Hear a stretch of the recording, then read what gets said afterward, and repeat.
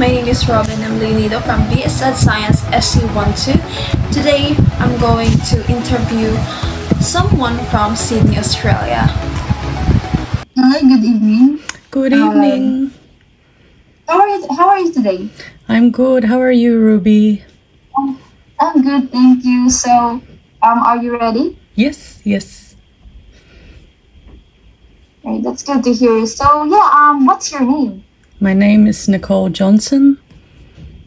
And what country are you from, or where do you currently live in right now? So I was born in Philippines, and I'm currently living here in Sydney, Australia.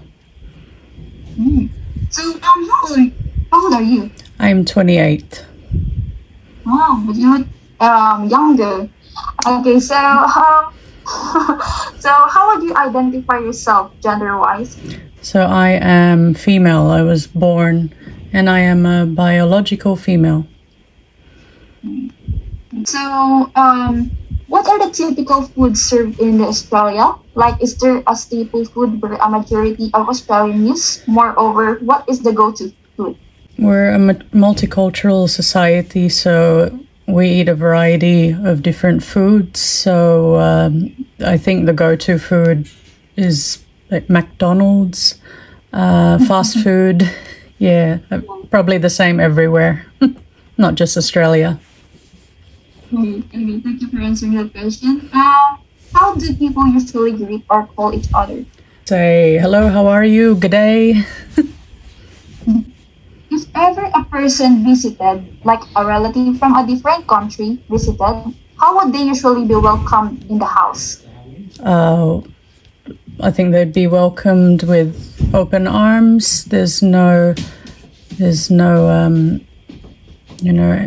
hatred, no reason to not welcome everyone of different cultures. That's why Australia's the number one multicultural country in the world. That's good to hear. So, speaking of relatives and families, each culture has their own norms around weddings, births, even deaths.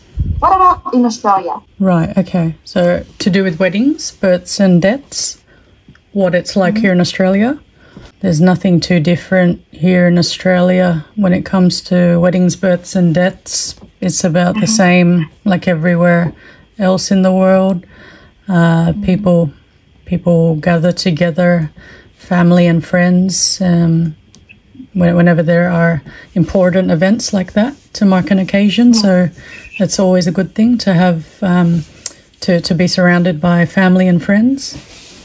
Okay, so about religion, what's the dominant religion in your country? With that, what's your religion? So I believe it would be Christianity or Catholic. I am Catholic myself, but there is a large group of Muslims here as well. So yeah, just a diverse range of religions, but I believe Christianity or Catholicism, they are the big dominant religion here in Australia. Okay. So, what is considered as the most respectful or disrespectful in Australian culture? Respectful, I would say, is when you have manners or you greet someone, ask how they are. Hello, how are you? That's always respectful. Please, thank you. And disrespectful is just the opposite of that. Thank you. Okay, so individual success, how do people perceive it? Individual success, it can vary between different people. Your success can be measured in a small or a large amount. It can be as simple as, completing a task to do with your job, or can't think of anything else. Just success in your job, or if you doing something new, accomplishing something new in your life. That's always success. It can be happiness. Money isn't always the answer, so it can be simple joys. That's right. Okay, so for the last question, time management. How is time understood and interpreted?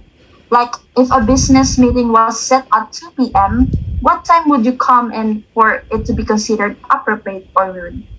So time is always important, time management.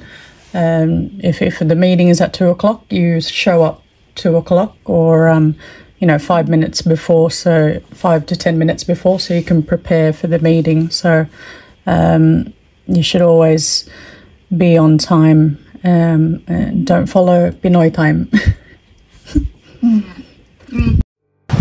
Alright, for question number 1. Before doing any research whatsoever, I had the impression that the Australian culture was a heavily British culture, with many of them loving adventure in the outlands and being beach people. I knew that they ate meat, like American level kind of courageousness too. I also believe that their culture was a Christian influenced culture, since Britain is a predominantly Christian culture. I know that they're a rich country with a good government, since I can hardly hear any news of any of their government officials being involved in some sort of scandal or being charged with graft or corruption. Overall, the Australian culture is a pretty nice culture, and living there would be a good option, especially that I know many of my friends having migrated there. For question number 2, Australia's culture is heavily influenced by the Anglo-Celtic culture and British culture. So the British influence started on 1788 when Britain settled New South Wales as a penal colony. Fast forward after World War II, in the second half of the 20th century, immigration rules were relaxed and large influxes of immigrants and refugees from Eastern Asia, Middle East, and various continental European countries came into Australia. This caused an indelible imprint on continent's culture. Moreover, a revival of Aboriginal identity and positive measures from the government to redress past wrong, along with increase in the Aboriginal population, has created a renaissance in the Aboriginal arts. For question number 3, understanding and respect in the future. The information I have incorporated with this activity will definitely allow me to better deal with people from different cultures. Even here in the Philippines, where there is a subculture within a culture, knowing that what questions to ask and not to ask will already save me a lot of trouble due to embarrassment. This will also save me from possible disrespectful behavior. Different cultures have different perspectives, and as a person who might possibly visit these various cultures, I must be the one who will adjust, contrary to what movies portray, where the place being visited has to adjust. Still, I think it would be the best to meet somewhere in the middle, as that's what bringing cultural gap is all about. Thank you so much for watching, and God bless.